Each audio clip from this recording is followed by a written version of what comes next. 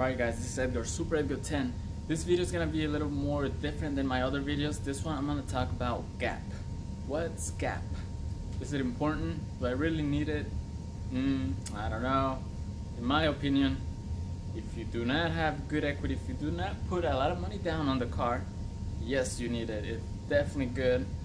And this is why. Let's go ahead and go to the board right here. I have it written already. So let's say you buy a car. After taxes and everything,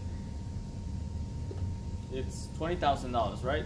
So $20,000, and then as soon as you take it out of the lot, you know cars depreciate as soon as you take them out of the lot. Let's say it gets totaled. So now you owe $20,000. You go to insurance, be like, hey, it's totaled. What's up with this? Blah blah blah.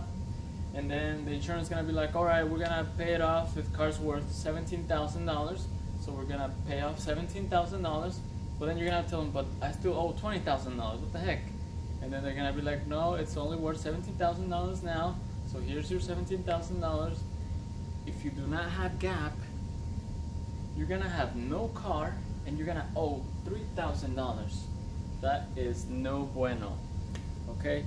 So what gap does? Gap covers this $3,000. Your insurance covers whatever they think the car's worth, and then gap covers everything else. So you just come into the dealership and be like, hey, my car was totaled, everything's paid off. I need that one car right there. That's it, pretty simple. So gap is pretty important. Where do you get gap? Well, there are some insurances out there that have gap.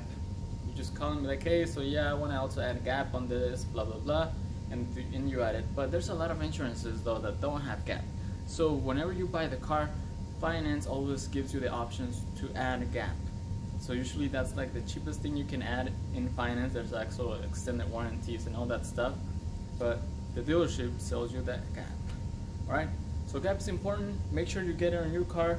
The one way that you can avoid getting gap is if you put a lot of money down. Let's say the car's worth $20,000 and you put $10,000 down, then you don't need gap because you have a lot of good equity. So good equity is good. Alright, so you already know gap is important. Gap is pretty good for you. This is Edgar, Super Edgar 10 here at Metro Toyota. Peace.